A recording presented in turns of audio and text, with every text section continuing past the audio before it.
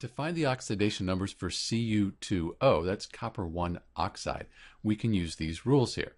So as we look at this, one of the first rules is that in a neutral compound, it won't have a plus or a minus up here. It'll just be like Cu2O. This is a neutral compound.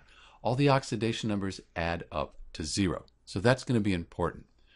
We don't see copper in our rules. Copper is a transition metal. It can have different oxidation states. But we do see that oxygen here, oxygen is going to be -2, except when it's bonded to fluorine or in peroxides. So we know that the oxygen is -2. In order for all these things to add up to 0, we would have to have a +1. 2 times +1, that gives us +2. +2 -2, that adds up to 0. So for Cu2O, to find the oxidation numbers, we found oxygen, which is always -2 with a few exceptions, and then based on that we figured out what the copper would have to be. So each copper here has a +1 oxidation number.